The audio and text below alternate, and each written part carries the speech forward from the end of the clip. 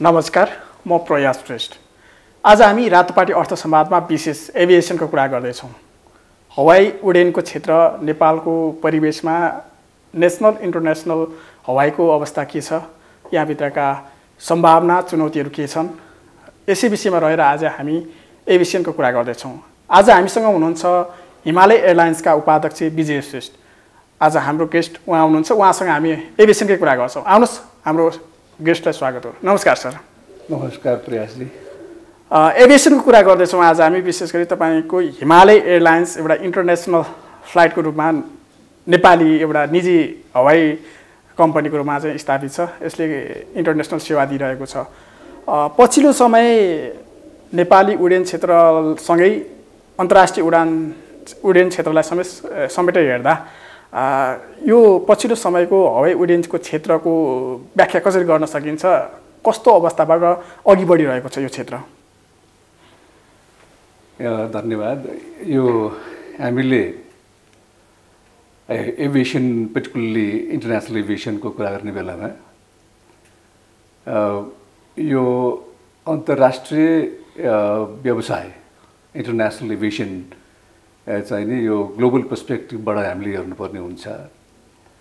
अब post covid international एभिएसनको मुभमेन्टलाई हामीले मूल्याङ्कन गर्ने हो भनेदेखि यो ग्लोबल्ली र रिजनल्ली र accepting for certain domestic economies, domestic aviation हेर्ने बाहेक गर्दाखेरि it's largely catching up with the pre covid level.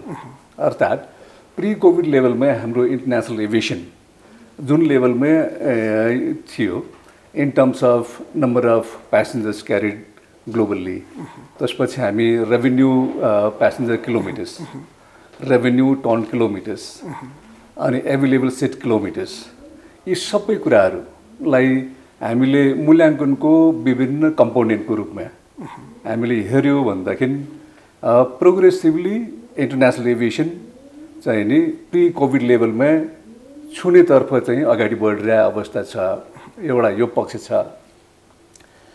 त्यसपछि आएर हामीले अब यो रिजनल्ली हेर्ने बेलामा पनि अब चीनमा केही समय अब पछि इन्टरनेसनल एभिएसनलाई, इन्टरनेसनल टुरिज्मलाई र इन्टरनेसनल ट्रेड इन्डस्ट्री कमर्स यो कुरालाई चीनले अब ओपन अप गरेको स्थिति छ।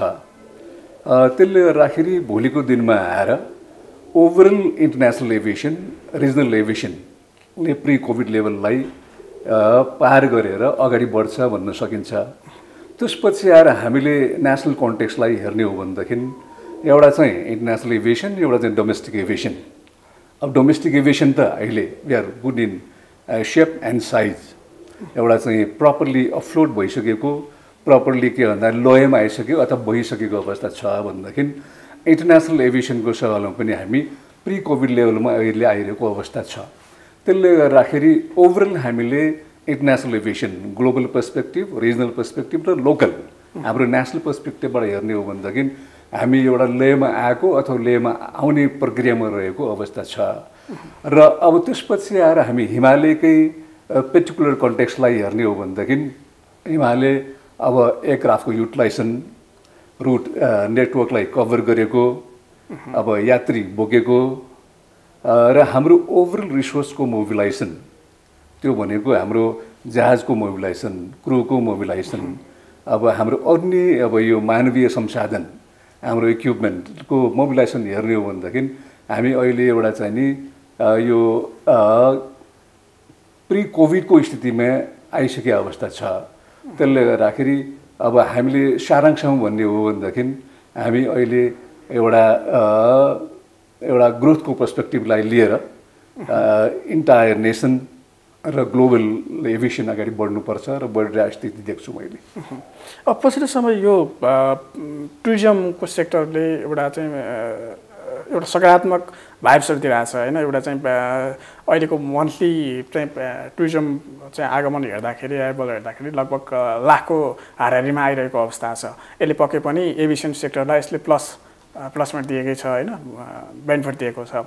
सँगै अबको यो चाइनातर्फको टुरिज्मलाई जोडेर तपाईँहरू त्यतैतिरको गन्तव्यमा अलिकता केन्द्रित हुनुभएको नाताले त्यहाँको सम्भावना कतिको देख्नुहुन्छ त्यहाँको टुरिज्म र नेपालको टुरिज्मलाई जोडेर कतिको चाहिँ त्यहाँको टुरिस्टहरू ल्याउन सक्ने सम्भावना छ हिमालयन एयरलाइन्सको सपोर्टमा अब यो हिमालय वास्तवमा यो हामी कुन क्षेत्रमा काम गरिरहेछौँ आवर बिजनेस भनेर हामीले एउटा मूल्याङ्कन गर्ने हो भनेदेखि नेपालको वैदेशिक रोजगारीको जुन इकोनोमिक सेक्टर छ त्यसमा हाम्रो सिग्निफिकेन्ट कन्ट्रिब्युसन छ अर्थात् वैदेशिक रोजगारीमा यात्रा गर्ने वैदेशिक यात्रा गर्ने नेपाली दाजुभाइ दिदीबहिनीहरूलाई हामीले हिमालयले एउटा चाहिँ नि आफ्नो मुख्य लक्षित समूह बनाएर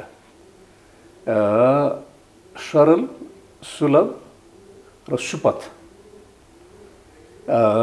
खालको यात्रा बन्दोबस्त गर्ने भन्ने हिसाबबाट हामी अगाडि बढेर स्थित छ एउटा त्यो छ अब हामीले हाम्रो कुल यात्री सङ्ख्याको प्रतिशतमा हेर्ने हो भनेदेखि 90% भन्दा बढी यात्री वैदेशिक रोजगारीमा जाने हामी नेपाली जनहरू छौँ एउटा त्यो पक्ष अहिलेको कन्टेक्स्ट हेर्ने हो भनेदेखि तर ओभरअलमा हामी हेर्ने बेलामा अब आजको यो स्थितिलाई हामीले नेपाली जनलाई यात्राको सुविधा दिने एउटा पक्षलाई हामी काम गरेर अगाडि बढ्ने भनेदेखि पर्यटनलाई टेवा पुर्याउने अब जस्तो अहिले नै हामी नेपालको तर्फबाट एउटै एयरलाइनको रूपमा कुनमिङ फ्लाइट गरिरहेछौँ काठमाडौँ कुनमिङ काठमाडौँ गरिकन हामीले हप्ताको 2वटा फ्लाइट अपरेट गरिरहेछौँ त्यसरी फ्लाइट अपरेट गर्ने बेलामा यी फ्लाइटहरूमा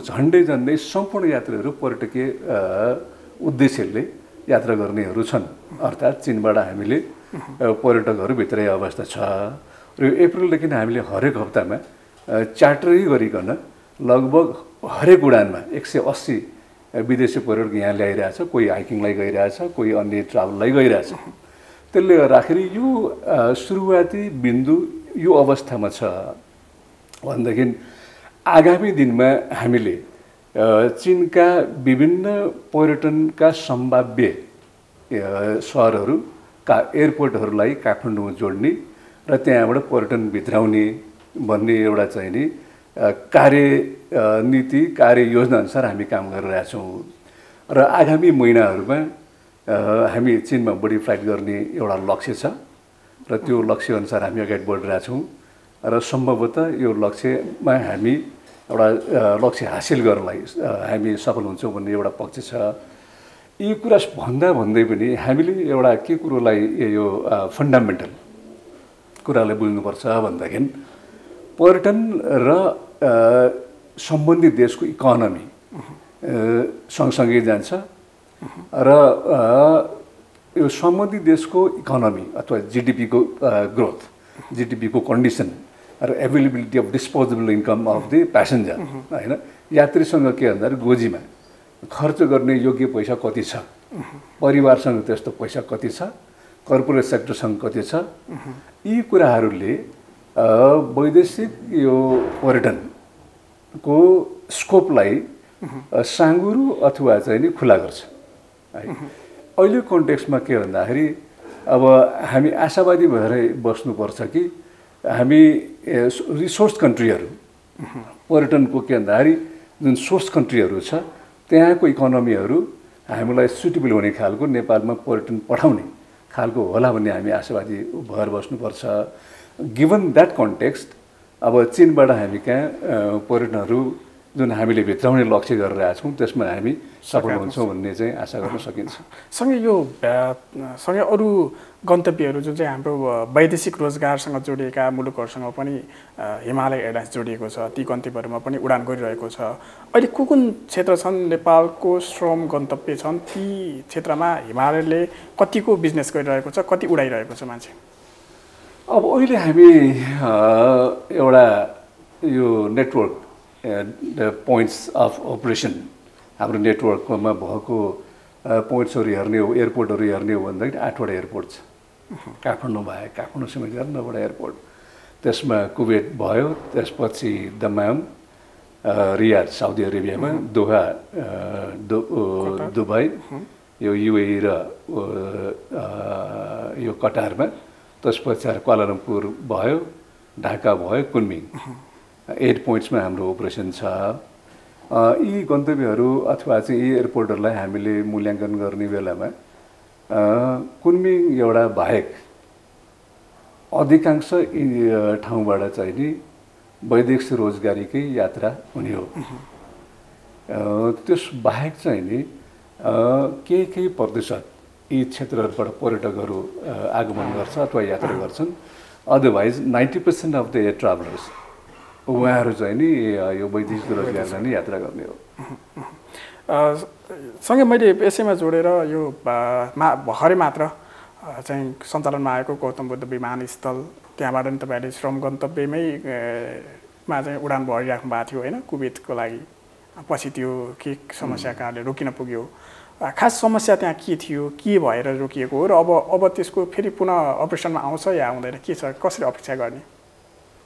अब हामीले यो कुनै पनि ठाउँमा अथवा कुनै पनि देशमा मल्टिपल इन्टरनेसनल एयरपोर्टहरू छन् भनेदेखि सबैभन्दा पहिले प्राइमरी एयरपोर्टहरू, अब नेपाल कन्टेक्स्टमा प्राइमरी एयरपोर्ट भनेको टिआइए त्रिभुवन विमानस्थल है।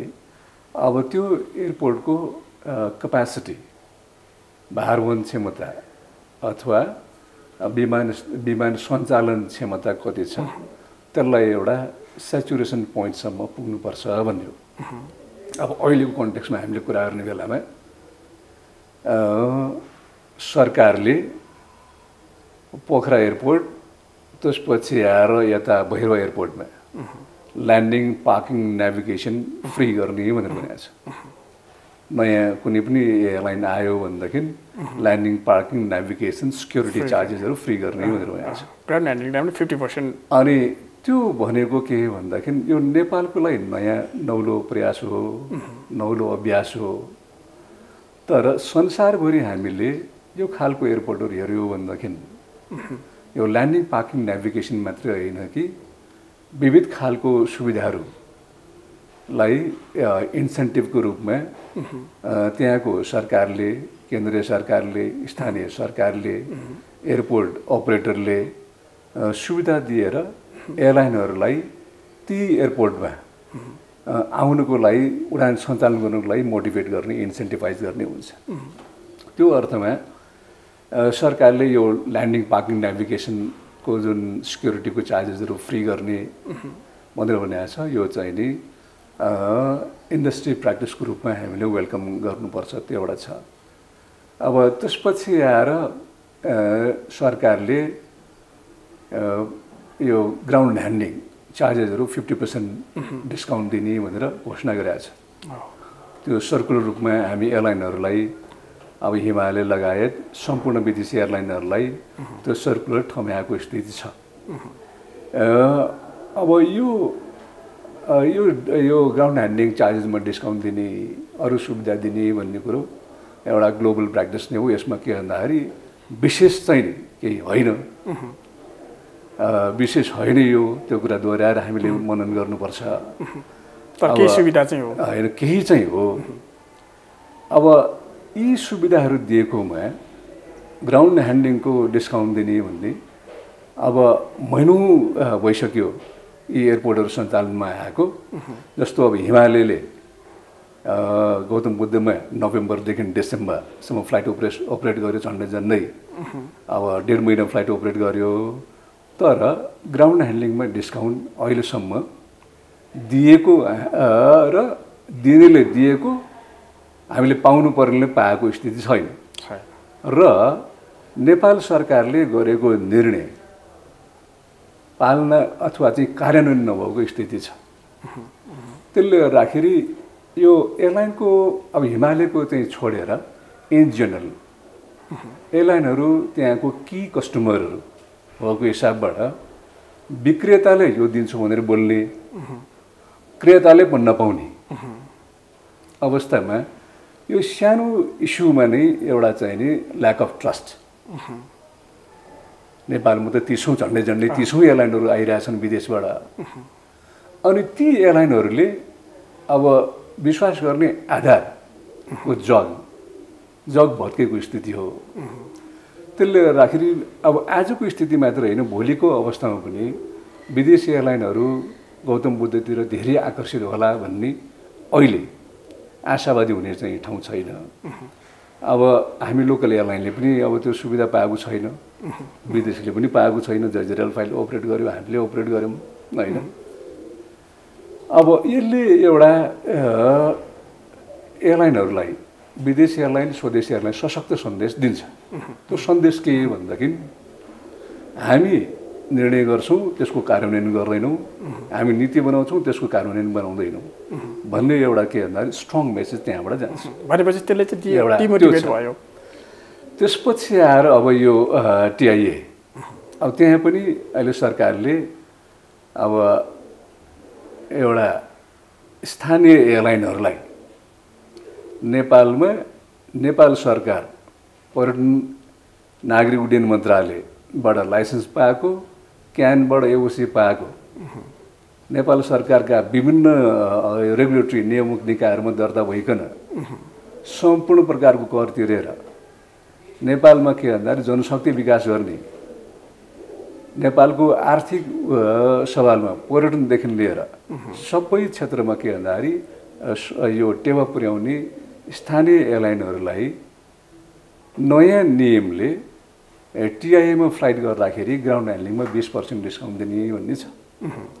अब त्यो पनि अघि मैले भने जस्तै निर्णय गर्नेको निर्णय कार्यान्वयन नभएको, सुविधा पाउनेको सुविधा नपाएको, सुविधा दिनुपर्नेले सुविधा नदिएको स्थिति छ। यही विषयमा त अस्ति भर्खर क्यानले नेपाल एयरलाइन्स जुन ग्राउन्ड ह्यान्डलिङको सञ्चालनको सुविधा पाएकोलाई नै अस्ति चाहिँ यही कार्यान्वयन गरिनुहोस्, छुट दिनुहोस् भनेर नै कारबाही स्वरूप चाहिँ स्पष्टीकरण सोधिएको पनि छ होइन, केही दिन अगाडि। सँगै तपाईँहरूले पनि ग्राउन्ड ह्यान्डलिङको जिम्मेवारी पाउने गरी तपाईँहरूलाई पनि एउटा तोकिएको थियो होइन, बिचमा के भयो त्यो चाहिँ समस्याहरू नदिने भन्नेसम्म पुगेको जस्तो लाग्छ मलाई।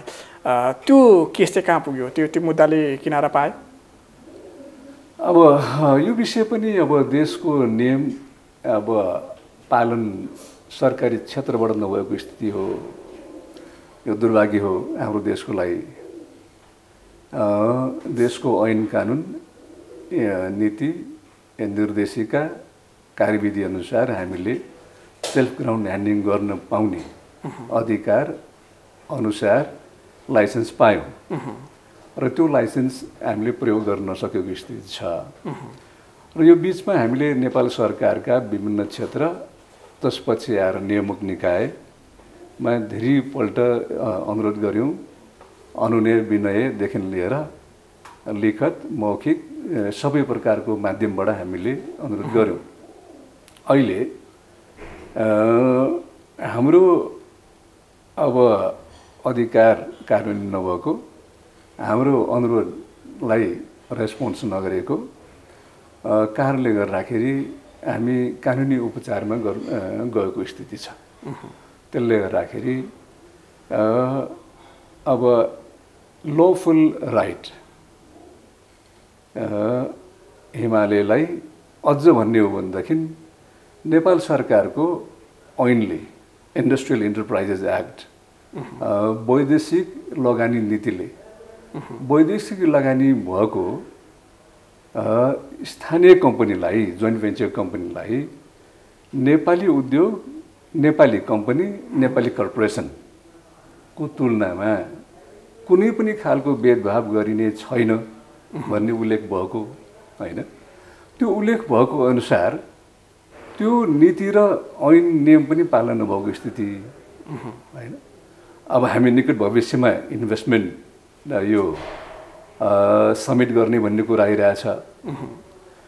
मैले पहिले पनि भन्दै आएको, हिमालय जस्तो यो एयरलाइन अत्यन्त जोखिमयुक्त व्यवसायमा जो विदेशी लगानी भइरहेछ, हामी जस्तो के भन्दाखेरि जोइन्ट भेन्चर कम्पनीलाई सरकारले न्यूनतम गरिदिनु पर्ने काम पनि गरेको छैन भनेदेखि नेपाल सरकारले अब थप अब कसलाई यो नेपालमा लगानीको वातावरण छ भनेर भन्ने, लगानीको वातावरण छ भनेर एउटा के भन्दा सोकेस गर्नको लागि, सोकेसमा देखाउनलाई हिमालय त बडा राम्रो एक्जाम्पल हुन्थ्यो।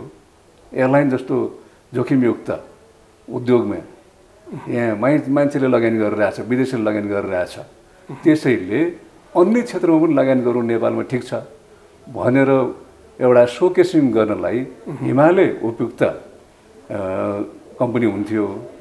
र त्यो सिचुएसन चाहिँ नि सरकारले बनाउनु पर्छ भन्ने हो र अहिले त्यो बनिसकेको अवस्था छैन। समग्र नेपालको हवाई उड्डयन क्षेत्रलाई नै हेर्ने हो भने सरकारले गर्नुपर्ने जति सेवा सुविधा, नीतिगत व्यवस्था गर्नुपर्ने त्यो अहिले पर्याप्त छ या छैन? तपाईँलाई के लाग्छ? के चाहिँ गर्नुपर्छ यो सेक्टरको लागि, यसको उत्थानको लागि अथवा यसको चाहिँ वृद्धि विकासको लागि सरकारले कस्तो नीति बनाउनु पर्थ्यो? वास्तवमा सरकारको नीतिगत रूपमा साह्रै खराब पनि होइन, असल पनि छ। मैले अघि जुन नीतिहरूको कुरा गरेँ, नियमको कुरा गरेँ, ती त असल नीति र नियम हुन्। सवाल कार्यान्वयनको हो है। हामी नेपालीहरूको संस्कृति हो कि आई डोन्ट नो, बोल्ने र बोलेको अनुसार काम गर्ने होइन। अनि त्यसले गर्दाखेरि हाम्रो इस्यु, कल्चरल इस्यु भनेकै नीति बनाएपछि त्यसलाई स्पिरिट र वर्ड अनुसार पालना गर्ने, ऐन बनाएपछि त्यसलाई स्पिरिट र वर्ड अनुसार पालना गर्ने, कार्यविधि बनाएपछि त्यही अनुसार पालना गर्ने। त्यो भयो भनेदेखि लगानीकर्ताको, उद्योगी व्यवसायको र जनताको ट्रस्ट लेभल बढ्ने हो सरकारी मेकानिजमहरूमा होइन। अहिले हामीले सरकारी मेकानिजमको कुरा गर्दाखेरि अहिले वर्तमान सरकारको विषय कुरा गरेर होइन। वर्तमान सरकार त क्या नयाँ सरकार छ होइन। यो के भन्दाखेरि केही समयको इतिहासदेखिको जो के भन्दाखेरि गभर्मेन्टहरू भए, ती सबै गभर्मेन्टहरूको एउटा के भन्दाखेरि साझा एउटा फिचर नै हो यो, कुरा गर्ने काम नगर्ने होइन। ऐन बनाउने त्यसलाई कार्यान्वयन नगर्ने, नीति बनाउने कार्यान्वयन नगर्ने, बोल्ने त्यो अनुसारको काम नगर्ने। अब त्यसले गर्दाखेरि मेरो आफ्नो विचारमा एउटा संस्कृतिकै विकास हुनुपर्छ। यो ब्युरोक्रेसी होस् अथवा पोलिटिकल गभर्नेन्स होस् होइन, people must be accountable, people must be held accountable. एउटा जिम्मेवारी वहन गर्ने र जिम्मेवारी पुरा गर्ने संस्कृति हामीले, कल्चर जुन छ त्यो चाहिँ नि हरेक सङ्गठनहरूमा, मन्त्रालय, विभाग, कार्यालय होइन, त्यसमा हामीले त्यसलाई अब यो रूपान्तरण गरेर त्यसलाई प्रयोग गर्न सक्यो भनेदेखि हामीलाई उद्योग व्यवसायदेखि लिएर जनतालाई सजिलो हुन्छ, सरकारलाई पनि सजिलो हुन्छ। नत्र पनि त्यस्तै मैले अहिले जोड्दै थिएँ त्यही विषयमा मैले फेरि थप अलिकता फोकस गर्ने अलि जोडेँ। गौतम बुद्ध विमानस्थलबाट अब हिमालय एयरलाइन्सले फेरि उडान गर्छ या गर्दैन, त्यो जोडेको थिएँ, त्यो अलिक छुटेको थियो। सँगै पोखरा चाहिँ अन्तर्राष्ट्रिय विमानस्थल अर्को बनिसकेको छ। अब यो अपरेसनमा, फुल्ली अपरेसनमा आइसकेपछि हिमालय एयरलाइन्सले पोखराबाट पनि उडान गर्छ कि गर्दैन? यो दुईवटा अब बुँदाएकमा जान्छु म। बुँदाएक भनेको गौतम बुद्ध अन्तर्राष्ट्रिय विमानस्थल है। अब माई पोइन्ट अफ भ्यू यो गौतम बुद्ध अन्तर्राष्ट्रिय विमानस्थलको लङ टर्म फ्युचर छ। Not as a main stream यो primary airport, but as a secondary airport होइन, प्राथमिक विमानस्थल होइन। यो हामी अब सहायक अन्तर्राष्ट्रिय विमानस्थल भनौँ न, क्षेत्रीय, त्यसको रूपमा आइसी मस्तिष्कको फ्युचरिस्टिक हिसाबबाट हामीले आशावादी हुनुपर्छ। आशावादी हुनुपर्छ भन्दाखेरि अब एयरपोर्ट सञ्चालकले कसरी हेर्ने भनेदेखि अहिलेको सवालमा त्रिअबीमा जति फ्लाइटहरू हुन्छ त्यसबाट हुने आम्दानी एयरपोर्ट अपरेटरलाई बढी छ, किनभने त्यहाँ फुल पैसा पाउँछ हरेक चिजको होइन। यता के भन्दाखेरि गौतम बुद्ध विमानस्थल अपरेट भयो भनेदेखि पैसा पाउने अब कमै पाउने हो है। त्यसले गर्दाखेरि त्रिवेणीलाई फुल अपरेसनल क्यापासिटी अथवा to the point of saturation त्यतिसम्म अपरेट गरेपछि अनि आउने एयरलाइनहरूलाई अनि यहाँ गौतम बुद्ध अन्तर्राष्ट्रिय विमानस्थलमा हामीले ठाउँ दिने हो है। त्यसरी ठाउँ दिँदाखेरि त्यहाँ दिनुपर्ने छुटहरू पनि हामीले क्रमशः घटाएर लान सकिन्छ। अब हाम्रो if we look at the growth pattern हाम्रो इन्टरनेसनल अराइभल र क्रमशः बढ्दो छ होइन। अब 30 वर्ष अगाडि 20 वर्ष अगाडि 10 वर्ष अगाडिको हामीले ग्राफ हेऱ्यो ट्रेजेक्टरी हेऱ्यो भनेदेखि यो ग्रोथ ओरिएन्टेड नै छ। अर्थात् कालान्तरमा सम्म जानु परेन, केही समयपछि त्रिवेणीको क्यापासिटीले अब धेरै विमान सेवा सञ्चालनको डिमान्डलाई फुलफिल गर्न सक्दैन। अर्थात् अब त्यसपछि आएर सपोज कुनै पसलमा सबभन्दा महँगो एउटा चाहिँ लुगा बिक्री भइरहेछ, सबभन्दा बढी नाफा त्यहीँ छ, डिमान्ड त्यसैको छ भने त्यो बिक्री गरेर सिधाउनु पऱ्यो नि विक्रेताले, किन त्यसमा उसको आम्दानी धेरै छ, नाफा धेरै छ। त्यसपछि आएर 2 नम्बरको नाफा भएको, पहिलोभन्दा अलिक कम नाफा भएको कपडा बिक्री गर्नु पऱ्यो होइन। त्यो बिक्री गरेर सिद्धिसकेपछि फेरि we have to go for next. त्यस्तै गरिकन यो गौतम बुद्ध 2 नम्बरमा हामीले प्रमोट गरेर अगाडि बढाउने हो। र अहिले फेरि यो खालको क्यापिटल इन्टेन्सिभ प्रोजेक्ट भनेको आजै प्रफिटेबल हुनुपर्छ भन्ने छैन है। अब 1 वर्षपछि यसले एउटा क्यापासिटी युटिलाइजेसनको लेभल अचिभ गर्छ र त्यो क्रमशः बढाएर लाने हो। After a certain number of years, maybe few years, यसको पनि क्यापासिटी हामीले फुल युटिलाइजेसनमा लाने हो। अब त्यसले गर्दाखेरि Gautam Buddha international एयरपोर्टको futuristic scope चाहिँ छ, यो चल्छ, राम्रैसँग चल्छ। अब त्यसपछि आएर हामीले विमानस्थल बनाइसकेपछि एउटा विमानस्थल भनेको एउटा इकोसिस्टमको रूपमा होलिस्टिकली हेर्नुपर्ने। विमानस्थलको घर भएर नपुग्ने, सिस्टम मात्रै भएर पनि नपुग्ने, घर र सिस्टम भएर पनि नपुग्ने। अब इन्टरनेसनल एरोड्रोम अपरेसनको लागि आइकेओको चाहिँ नि म्यान्डेटरी रिक्वायरमेन्ट्सहरू छन् होइन। कस्टम्स, इमिग्रेसनदेखि लिएर, केटरिङदेखि लिएर, सिक्योरिटीदेखि लिएर सम्पूर्ण कुराहरू है। अब हाम्रो एउटा चाहिँ त्यो एरोड्रोम रिक्वायरमेन्ट हेर्ने नियामक निकायबाट हेर्ने विषय भयो। अब हामी एयरपोर्टलाई प्रयोग गर्ने कस्टमरको एयरलाइनको हिसाबबाट हामीले हेर्ने बेलामा अब हामीलाई त्यहाँ यात्रीको लागि सुविधा के उपलब्ध छ होइन। जस्तो अब हामी वैदेशिक रोजगारीवाला पऱ्यो, उनीहरूलाई त्यहाँ आउँदाखेरि के सुविधाहरू हुन्छन्, पर्मिटको सुविधा छ कि, यातायातको सुविधा छ कि, खानेकुराको सुविधा छ कि, सस्तोमा बस्ने सुविधा छ कि, आदि इत्यादि विषयहरू त हेर्नु पऱ्यो नि होइन। गिभन दिज अब basic conditions, basic requirements of the customers, प्यासेन्जर्स are met, it's fine होइन। अब यात्रीलाई आउन जाने गाह्रो, जस्तो हामीले पहिलो अपरेट गर्ने बेला यहाँदेखि रातारात के बस गाडीमा चढाएर त्यहाँ लानुपर्ने होइन। त्यहाँ पर्मिट लिने बन्दोबस्त थिएन। पर्मिट भनेको काम गर्ने पर्मिट। अब हामी कसको लागि काम गर्ने, धर्म नछोडेर कुरा गर्दाखेरि त्यही यात्रीको लागि। एयरलाइनको जीवन कसले सस्टेनेबल बनाउँछ, दिगो बनाउँछ, त्यही यात्रीले होइन। मेरो तलब कसले दिन्छ, त्यही यात्रीको पैसाबाट आउने हो होइन। मेरो धर्म नै के भन्दाखेरि यात्रीको सुविधा, यात्रीको सेवा होइन।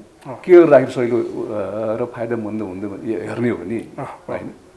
अब त्यस्तै गरिकन एयरपोर्टले पनि त्यही हेर्ने हो नि, हेर्नुपर्ने हो नि होइन। अब इमिग्रेसनले पनि त्यही हेर्नुपर्ने हो, एयरपोर्ट सिक्युरिटी पनि त्यही हेर्नुपर्ने हो होइन। कस्टमरलाई हामीले के भन्दाखेरि हेर्ने दृष्टिकोण, यी सबै अङ्गहरूबाट के भन्दाखेरि जुन हेर्ने दृष्टिकोण छ त्यसलाई सकारात्मक रूपबाट हामीले परिवर्तन गर्नुपर्छ है। अब के भन्नुपर्दा सम्पूर्ण एयरपोर्ट इन्डस्ट्री, अब त्यसमा सरकारी निकायहरू इन्भल्भ छ, हामी जस्तो प्राइभेट सेक्टर इन्भल्भ छ, गैर सरकारी निकायहरू इन्भल्भ होला। सबैको के भन्दाखेरि मालिक भनेको कस्टमर, प्यासेन्जर ठ्याक्कै भन्नुपर्दा अब त्यो क्षेत्रबाट चाहिँ उडान भर्न सही छैन। अब एयरलाइन्स जान्छै जाँदैन। मैले यही एसीमा सोचिरहेको छु, तपाईँले अलिक भूमिका बाँध्नु भएको छ होइन। ठ्याक्कै अब चाहिँ फेरि अपरेसनमा आउँछ कि आउँदैन त्यो गौतम बुद्ध विमानस्थलबाट इन्टरनेसनल फ्लाइट चाहिँ अब हिमालयले गर्छ कि गर्दैन? हिमालयले फ्लाइट गर्छ कि गर्दैन भन्ने विषय भन्दा पनि अब हिमालय भनेको एउटा साह्रै सानो एयरलाइन, जहाज 4वटा होइन। अनि अब हामीले हेर्ने भनेको अपरेसनल भायबिलिटी, इकोनोमिक भायबिलिटी, यी कुराहरू हेर्नुपर्छ। भनेपछि वातावरण बन्यो भनेदेखि त्यहाँबाट उडान फेरि हुन सक्छ। अहिले तत्काल चाहिँ हुँदैन भन्नु खोज्नुभयो। एउटा सानो एयरलाइन दुई ठाउँमा के भन्दाखेरि अपरेसनल बेस राख्न सक्दैन। तर बिजनेस देख्यो भने त जान सक्छ। जहाज त्यहाँ राखेपछि हामीलाई अपरेसनल बेस चाहिन्छ, मेन्टेनेन्स बेस चाहिन्छ, इन्जिनियरको टिम राख्नुपर्छ, अपरेसनको टिम राख्नुपर्छ, कमर्सियलको टिम राख्नुपर्छ, पूर्वाधार बनाउनुपर्छ होइन। भनेपछि त्यहाँको यो क्यापिटलको हिसाबबाट पनि आम्दानी भन्दा खर्च हुने बढी हुने भएपछि पुँजीगत लगानी पनि धेरै हुने, अपरेटिङ एक्सपेन्स पनि धेरै, सञ्चालन खर्च पनि धेरै हुने। जस्तो अब क्रुलाई हामीले त्यहाँ व्यवस्थापन गर्नु पर्यो, सबैलाई बस्ने बन्दोबस्त गर्नु पर्यो, सबभन्दा पूर्वाधारी बन्दोबस्त गर्नुपर्छ, हामी मेन्टेनेन्सको सेटमा राख्नुपर्छ। ठिक छ। यसमा मैले भन्नु खोजेँ त्यसमा चाहिँ सबै कुराले त्यहाँ धान्न सक्ने, खर्च धान्न सक्ने, त्यहाँ आम्दानी हुन सक्ने देखिसकेपछि जाने भन्ने कुरो रह्यो तपाईँको। मैले यसैमा थप जोडेर अब नयाँ बनेको चाहिँ पोखरा विमानस्थलसँग जोडेर यो चाइनाको लगानी, यो चाहिँ चाइनासँग मात्र चाहिँ आउजाउ गर्न सहज हुन्छ, यो चाहिँ इन्डिया जाँदैन, अन्य देशमा यसको सम्भावना छैन भनेर चाहिँ एक खालको चाहिँ बात यो बाहिर चाहिँ यसको चाहिँ टिका टिप्पणी भइरहेको अवस्थामा चीनसँगै जोडिएको हिमालय एयरलाइन्सले चाहिँ त्यहाँबाट उडान भर्न सक्ने सम्भावना कति देखाएको छ? त्यो भविष्य छ त्यहाँबाट? अब म एउटा कुरा चाहिँ यहाँ स्पष्ट पार्छु। अहिले मैले अघि भने नि हिमालय एयरलाइन्स चीनको अहिले कुनमिङ बाहेक अन्य 7 डेस्टिनेसन अरू 6वटा देशमा चाहिँ फ्लाइट गरिरहेछ है। अनि योभन्दा पहिले पनि हामी अझ अन्य देशहरू पनि फ्लाइट गरिसकेका स्थिति हो होइन। म्यानमारमा, श्रीलङ्कामा इत्यादि देशमा हामी फ्लाइट गरिसकेका अवस्था हो। त्यसले अब हामीलाई भारतले उडान गर्ने पर्मिट नदिएकोले मात्रै हामीले उडान नगरे हो है। अब नेपालको र भारतको इन्टरनेसनल सिभिल एभिएसन अर्गनाइजेसनको म्यान्डेटेड फ्रेमवर्क अनुसार एयर सर्भिस अग्रिमेन्ट भइकन एक देशले अर्को देशको एयरलाइनहरूलाई उडान गर्न दिने भन्ने हाम्रो द्विपक्षीय हवाई सेवा सम्झौताको एउटा चाहिँ नि इसेन्स हो, सार तत्त्व हो। त्यो सार तत्त्व अहिले पालन नभएको स्थिति हो। त्यसले गर्दाखेरि यो विषय चाहिँ हामीमा थप यो कुरा गर्नुभन्दा पनि हामी विविध देशमा उडान भर्ने हो। ती देशहरू मध्येमा एउटा देश चीन हो। चीनको सवालमा हामीले पर्यटनसँग सम्बन्ध गरिकन हामीले उद्देश्य राखेका छौँ नेपालको पर्यटनलाई विकास गर्नलाई अगाडि हामी सहयोग गर्ने अनि नेपालको एभिएसनलाई डाइभर्सिफाई गर्ने भन्ने हो। अब त्यसले गर्दाखेरि अब पोखराको कुरा आयो। अब मैले अघि भनेको जस्तो त्यसमा अलिकति थप्छु म। उडान भर्ने कुनै पनि विमानस्थलमा भनेपछि अपरेसनल भायबिलिटी त्यो चाहिँ बडा जरुरी छ।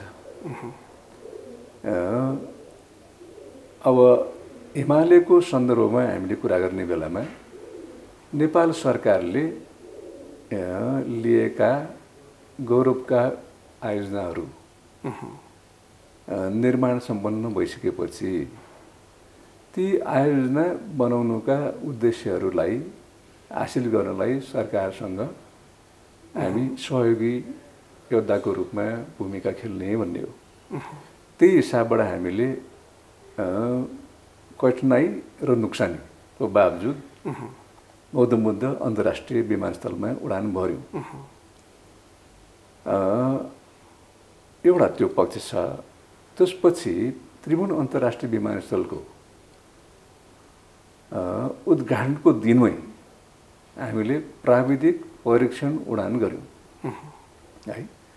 यसलाई हामीले पोखरा अन्तर्राष्ट्रिय विमानस्थलको इतिहासमा एउटा कोसीढुङ्गो माइलस्टोनको रूपमा चाहिँ लेखिनुपर्छ र लेखिनेछ। अब त्यो उडान भइसकेपछि प्राविधिक रूपमा कमर्सियल उडान गर्न इकोनोमिक भायबिलिटीको इस्यु छ है। अहिले हाम्रो प्रारम्भिक निचोड त्यो छ। हालाकि पोखरा विमानस्थलको बृहत प्राविधिक पक्षलाई हामीले अति सूक्ष्म ढङ्गले एउटा बृहत ढङ्गले अध्ययन गर्ने काम हाम्रो तर्फबाट जारी छ। हाम्रो आशय के भन्दाखेरि सरकारका लक्ष्यहरू, सरकारका उद्देश्यहरू, सरकारका कार्यक्रममा हामी एउटा इन्स्ट्रुमेन्टल एउटा भेहिकलको रूपमा हामी के भन्दाखेरि वाहनको रूपमा हामी काम गर्ने भन्ने हो। र हाम्रो अब सरकारले हामीले अभिभावकको भूमिकामा लिने हो। सानो बच्चाले के भन्दाखेरि बाउको के भन्दाखेरि सुरुवात तानेर मलाई चक्लेट खुवाऊ भने जस्तै गरिकन हामीले अनुरोध गर्ने हो। सरकारले हामीलाई एउटा पेरेन्टल एउटा भूमिका प्रदान गर्नुपर्छ भन्ने हाम्रो आफ्नो कुरालाई मैले अघि पनि मुद्दागत रूपमा पनि राखेँ। त्यसले गर्दाखेरि पोखराको विमानस्थल जुन सञ्चालनको स्वभाव छ प्राविधिक रूपमा ठिक छ, बजारको हिसाबबाट ठिक छ भन्दाखेरि हिमालयले प्राथमिकताका आधारमा त्यो विमानस्थलको प्रयोग गर्छ। अब हामी अन्तिममा छौँ, कन्क्लुजनतिरै जाउँ। अहिले हामीसँग भएको भनेको एनआरएन र के अरे नेपाल एयरलाइन्स र हिमालय दुईवटा चाहिँ इन्टरनेसनल फ्लाइट भर्ने दुईवटा विमानहरू छन्, दुईवटा कम्पनी छन्। अहिले अन्तर्राष्ट्रिय रूपमा चाहिँ 27-28वटा चाहिँ विदेशी कम्पनीहरूले उडान भइरहेका छन् होइन, हामी त्रिभुवन विमानस्थलसँग जोडिएर। अब दुईवटा मात्र हुँदाखेरिको र दुईवटा त्यही 4-5वटा त्यसको 4वटा होइन, हिमालयको 4वटा अनि एनएसीको 5वटा गरेर 9वटाले मात्र अहिलेको इन्टरनेसनल उडान गरिरहेको अवस्थामा थप हामीले इन्टरनेसनल फ्लाइट बढाउनको लागि, नयाँ गन्तव्यहरू बढाउनको लागि हामी दुईवटा कम्पनीले नै विमान बढाएर मात्र सम्भव छ अथवा नयाँ कम्पनी पनि आउनुपर्छ इन्टरनेसनल फ्लाइटको लागि भन्ने लाग्छ हजुरहरूलाई के छ? यो एउटा हामीले विचार गर्नुपर्ने के भन्दाखेरि अब 1992 सालदेखि हामी नेपालले इकोनोमिक लिबरलाइजेसन र लिबरल स्काई पोलिसी होइन, उदार आकाश नीति अपनाएको स्थिति छ। त्यसले गर्दाखेरि अब हिमालयले मात्रै उडान भर्ने, एनएसीले मात्रै उडान भर्ने अथवा क ख ग घ एयरलाइनले मात्रै उडान भर्न पाउने, अरूले नपाउने भन्ने सवाल आउँदैन है। हामी नयाँ आउने एयरलाइनहरूलाई एउटा यो सह-अस्तित्वको स्थिति कानुनी रूपमा अनिवार्य छ भन्ने हो है। There must not be barrier to entry होइन, त्यो खालको ब्यारियर हुनु हुँदैन भन्ने हो। अब किन पनि हुँदैन भन्दाखेरि अब नेपालबाट अहिले कन्टेक्स्टमा पक्कासँग चाहिँ अन्तर्राष्ट्रिय नियमित उडान गर्ने दुईवटा एयरलाइन भयो, एनएसी र हामी। हालाकि त्यहाँ झन्डै 30वटा चाहिँ विदेशी एयरलाइनहरू आइरहेछ होइन। अनि आगामी दिनमा यो अन्तर्राष्ट्रिय द्विपक्षीय हवाई सेवा सम्झौता जो हामीले विभिन्न देशहरूसँग गरेका छौँ त्यसले it gives space for more airlines to come to Nepal है। अर्थात् विदेशी एयरलाइनलाई हामीले नेपाल आउने भनेपछि हवाई सेवा सम्झौता जो हामीले सही गरेका छौँ, नेपालले सही गरेका छ, त्यसलाई आदर गरिकन, अनर गरिकन विदेशी एयरलाइनलाई हामीले नेपालमा खुल्ला हृदयले स्वागत गर्नुपर्ने स्थिति छ भनेदेखि कोही नेपाली झन् यहाँ अन्तर्राष्ट्रिय उडान पक्कासँग गर्छु भन्ने विश्वास सरकारलाई अर्थात् अब हाम्रो सवालमा संस्कृति पर्यटन तथा नागरिक उड्डयन मन्त्रालयको एउटा एउटा रिभ्यू प्रोसेसलाई सफलतापूर्वक सम्पन्न गर्छ। नियामक निकाय क्यानको हामी 5 फेज प्रोसेस अफ यो अथोराइजेसन भनेर भन्छौँ। एयर अपरेटर अथोराइजेसनको प्रोसेस आइक्यूको म्यान्डेट अनुसार सफलतापूर्वक फुलफिल गर्छ र इकोनोमिक स्ट्रेन्थ दिन्छ, म्यानेजमेन्ट दिन्छ, एउटा सिस्टमहरू दिन्छ, त्यही अनुसारको इक्विपमेन्टलाई दिन्छ, आफ्नो अब कर्मचारीको एउटा ट्रेनिङ यो नियामक निकायले आवश्यक भनेर भनेको ट्रेनिङ सेफ्टी अफ फ्लाइट सेफ्टीलाई एउटा एन्स्योर गर्ने खालको ट्रेनिङ गरिदिन्छ होइन। कस्टमरलाई राम्रो सेवा दिन्छु भन्ने एउटा चाहिँ अस्योरेन्स दिन सक्छ भनेदेखि हामी इन्डस्ट्रीमा बसेकाहरूले we must be in all the time prepared to welcome any new इन्ट्रेन्ट। त्यो चाहिँ त्यसमा समस्या छैन नै, समस्या हुनुहुन्न नै। हालाकि एउटा हामीले एउटा के विषयलाई बुझ्नुपर्छ भनेदेखि इन्टरनेसनल एयरलाइन चलाउने एउटा चाहिँ नि लगानीको परिमाण र जोखिमको घनत्व, त्यसपछि आएर प्राविधिकीय चुनौती, अनि अब टेक्नोलोजी भने मैले टेक्नोलोजी चुनौती, व्यवस्थापकीय हिसाबबाट चुनौती, बजारको हिसाबबाट चुनौती र अन्तर्राष्ट्रिय परिवेश आन्तरिक परिवेशको हिसाबबाट चुनौती। यी कुराहरू चाहिँ नि कोही पनि व्यक्ति अथवा कम्पनी इन्टरनेसनल एभिएसनमा आउनलाई यसले चाहिँ एउटा हर्डलको रूपमा चाहिँ बसिरहेको हुन्छ। जस्तो नेपाल कन्टेक्स्ट भने इन्टरनेसनल एभिएसनको बिजनेस गर्नलाई साह्रै नै के भन्दाखेरि अप्ठ्यारो देश हो, त्यो अवस्था छ। किन भन्दाखेरि संसारभरिको देशमा अथवा इन्टरनेसनल मार्केट प्राइस हामीले कम्पेरिजन गर्यो भनेदेखि अब एभिएसन फ्युल नेपालमा डबल छ है। इन्टरनेसनल मार्केटमा 1 रुपियाँ पाउने यहाँ तेल, जहाजको तेल यहाँ 2 रुपियाँ तिर्नुपर्छ है। अर्थात् विदेशमा के भन्दाखेरि जहाज सञ्चालनको लागत कुल लागत 100 रुपियाँ छ भनेदेखि 30 रुपियाँ 100 रुपियाँमा 30 रुपियाँ चाहिँ नि अब हाम्रो एभिएसन फ्युल पर्छ भनेदेखि हाम्रो कन्टेक्स्टमा 50 देखि 60% पर्छ। अर्थात् विदेशी एयरलाइन्ससँग कम्पिट गर्ने एउटा मूल आधार भनेको कस्ट पर युनिट होइन, प्रति इकाइ हाम्रो सञ्चालन लागतको एउटा कति पैसा पर्छ, 1 रुपियाँ पर्छ कि 2 रुपियाँ पर्छ होइन। त्यो र विदेशीहरूको चाहिँ एयरलाइन अपरेटिङ कस्टको चाहिँ लागत, त्यो हामी चाहिँ नि यसरी यो बार डायग्राम बनाएर हेऱ्यो भनेदेखि हाम्रो कस्ट चाहिँ यहाँनिर छ, विदेशीको कस्ट चाहिँ यहाँनिर छ होइन। हाम्रो कम्पिटेटिभ बेस चाहिँ साह्रै कमजोर छ। अब त्यो बावजुद पनि हामी लोकल एयरलाइन भएकोले गर्दाखेरि we do have market access होइन।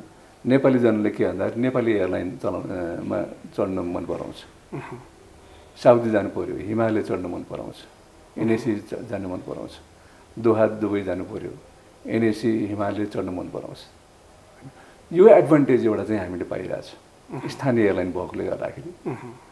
होइन भनेदेखि जबसम्म नेपाल सरकारले एभिएसन टर्बाइन फ्युल अथवा चाहिँ हवाई इन्धनको मोल in parity with international market गर्दैन, नेपालमा इन्टरनेसनल एयरलाइन चलाउने गुन्जायस अहिलेको सवालमा छैन भन्दाखेरि पनि हुन्छ।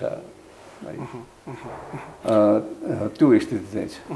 हुन्छ, अब मैले अन्तिममा एउटा मात्र क्वेसन सोधेँ, जुन हवाई सेफ्टीसँग जोडिएका कुरा, हवाई सुरक्षासँग जोडिएको कुरा पछिल्लो समय एकपछि अर्को गरी हवाईको चाहिँ समस्या होइन, डाइभर्ट हुने चाहिँ क्र्यास हुने होइन, हाम्रो पछिल्लो उदाहरणहरूले नै देखाएको छ। ठुलो जहाज पोखरामा दुर्घटना भयो, त्यस लगत्तै चाहिँ 2-3वटा जहाज बिचबाटैबाट फर्काउनु पर्ने अवस्था भयो। केही अस्ति मात्र पनि हेलिकप्टर सँगसँग दुर्घटना भयो होइन। हिजो मात्र अर्को फेरि एयरलाइन्स त्यही समस्या भोगेर फेरि फिर्ता हुनु पर्यो गौतम बुद्ध विमानस्थल। यी एकपछि अर्को गरी विमानहरू चाहिँ समस्या आउने, त्यसमा चाहिँ प्राविधिक पक्ष भनिएको छ, तर त्यो के हुन्छ त्यो बाहिर आएको हुँदैन। यस एकपछि अर्को लगातार विमानहरूमा समस्या आउँदै गर्दा यो बढ्दै गरेको क्रेज होइन, यो उडेनसँग सम्बन्धित केसमा चाहिँ के भन्ने, यो किन आइरहेको छ, यस्तो के हो यो समस्या अहिले पछिल्लो समयको तपाईँले हेरिराख्नु भयो होला, के पाउनुहुन्छ यसमा? अब यो एयरलाइन भनेको एयरक्राफ्टसँग सम्बन्धित। अब तपाईँहरूको यो क्यामेरा पनि टाइममा त बिग्रिहाल्छ होइन। अब कसरी बिग्रियो, चलाउन मिल्ने गरी बिग्रियो कि चलाउनै नमिल्ने गरी बिग्रियो होइन। अब हामी मान्छेहरूलाई पनि कहिले रुगा लाग्छ, कहिले टाउको दुख्छ, ढल्ने गरी बिरामी भयो कि नढल्ने गरी बिरामी भयो कि त्यो विषय चाहिँ छ। त्यसले गर्दाखेरि अब जहाजमा सामान्य खालको त्रुटि भन्दाखेरि पनि अब प्रब्लमहरू आउने हाम्रो देश मात्र होइन संसारभरि आउँछ है। त्यसले गर्दाखेरि अब नेपालको विमानहरूमा प्रब्लम हुने, विदेशमा प्रब्लम नहुने भन्ने कुरो होइन। अब acceptable level of safety, acceptable level of compliance त्यो भएको छ कि छैन भन्ने कुरा महत्त्वपूर्ण हो है। त्यो भन्दै पनि हाम्रो लक्ष्य के हुनुपर्छ भन्दाखेरि शून्य दुर्घटना। हाम्रो अपरेसन, एयरलाइनको अपरेसन भनेको जस्तो हिमालयमा हामी लक्ष्य शून्य दुर्घटनाको लक्ष्य हो। त्यो दुर्घटना अथवा चाहिँ नि जहाजको दुर्घटना मात्रै होइन, अन्य दुर्घटना पनि है। हामीले सेफ्टीलाई एउटा चाहिँ नि फ्लाइट सेफ्टीको हिसाबबाट हेर्ने, एउटा अक्युपेसनल हेल्थ सेफ्टीको हिसाबबाट हेर्ने। हामी डे टु डे इभन अफिसमा काम गर्दाखेरि पनि हामी बेसिक हेल्थ सेफ्टी त्यो चाहिँ छ कि छैन भन्ने कुरोमा सजग भएर त्यसलाई हामी दसैँ तिहार आउँदाखेरि एउटा दिमागमा दसैँ, दृष्टिमा दसैँ, व्यवहारमा दसैँ, कुराकानीमा दसैँ, उत्साहमा दसैँ, लुगामा दसैँ, पूजामा दसैँ, टिकामा दसैँ होइन। त्यो गरिकन सेफ्टीलाई हामीले संस्कृतिकरण अथवा कल्चराइजेसन गर्नुपर्ने आवश्यकता चाहिँ छ। र अहिलेको सवालमा हामी नेपालको एभिएसन मोस्ट सेफ्टीतिर गियरिङ अथवा चाहिँ अगाडि बढिरहेको अवस्था त छ नै है। अब यसलाई अझै पनि बढी स्ट्रेन्थन गर्ने भन्ने एउटा पक्ष छ। अब विगतको केही समयमा केही घटनाहरू घटे।